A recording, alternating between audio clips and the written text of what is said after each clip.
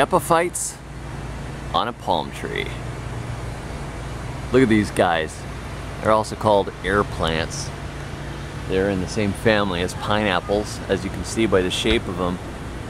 Look at that thing growing up there, all the way up this palm tree. Just growing all over it down here in South Florida. It's just neat looking. The blooms are very pretty too. This one's a little bit past its prime. But they seed and they leave these little fluffy seeds that come out and then they stick in crevices, and a small amount of them germinate and make new air plants all over the place. It's kind of cool to see.